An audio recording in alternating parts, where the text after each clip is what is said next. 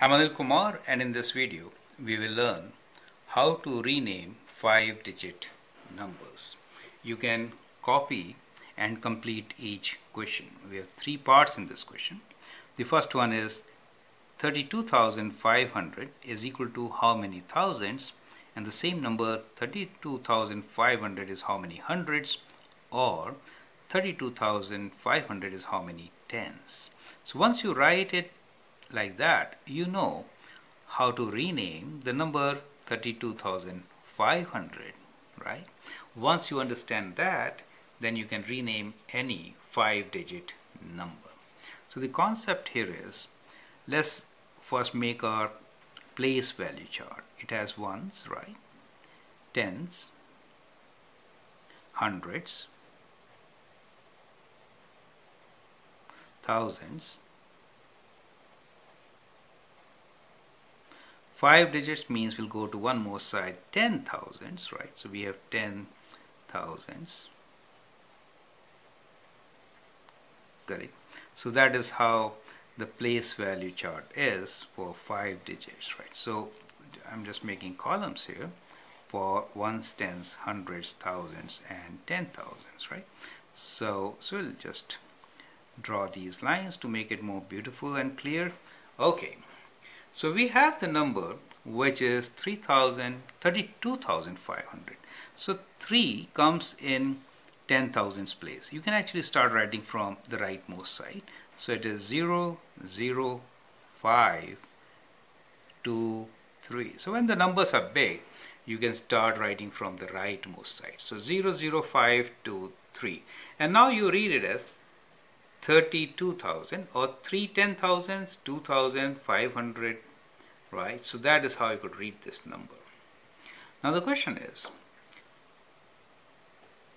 32, we also have, we have periods of 3 numbers each. So it is divided in this fashion, right? So these numbers are thousands. So we could read this as 32,000. You get an idea? 500. That is how we could read it.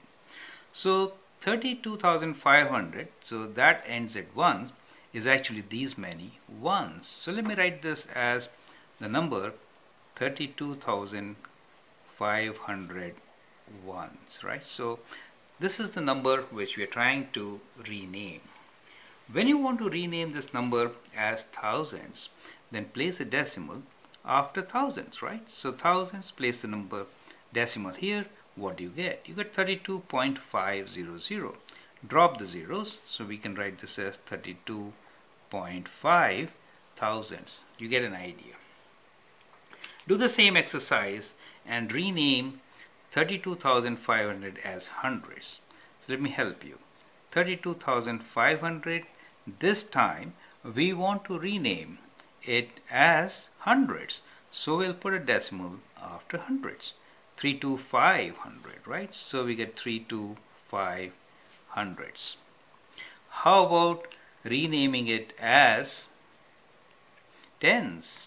In that case, what should we do?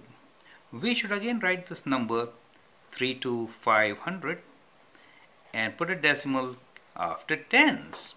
That is right there. Is it okay? So we get 3250. So we have 3250 tens. So that is how we actually rename. You can test whether it is the same number or not. When we say 32.5 thousand, you can take a calculator, multiply 32.5 by 1000. What do you get? Similarly, you can take the number 325 times it with 100. What do you get? And 3250 times that with tens. What do you get?